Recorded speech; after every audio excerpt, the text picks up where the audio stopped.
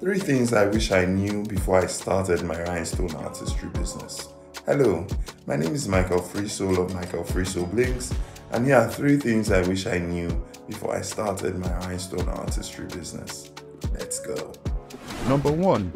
Buying an expensive rhinestone design software only meets 60% of your custom-made design needs. I have searched far and wide, and there is no software out there that can automate your designs 100%.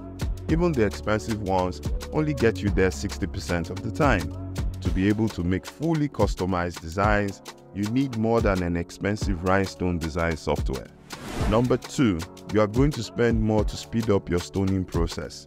Arranging stones one after the other is probably the cheapest stoning process, but it is slow and can leave your designs looking scattered. Your clients may be unwilling to wait that long. However, speeding up the process requires more tools and consumables like sticky flock. Being able to do both is a unique edge to have. Number 3. SS10 stones are the most common stone size used for rhinestone designs for a reason. The rule of thumb is smaller stones look better in designs. SS10s are the perfect combo of being easy to use and looking great in designs. Follow, like, subscribe and share for more rhinestone artistry business related content.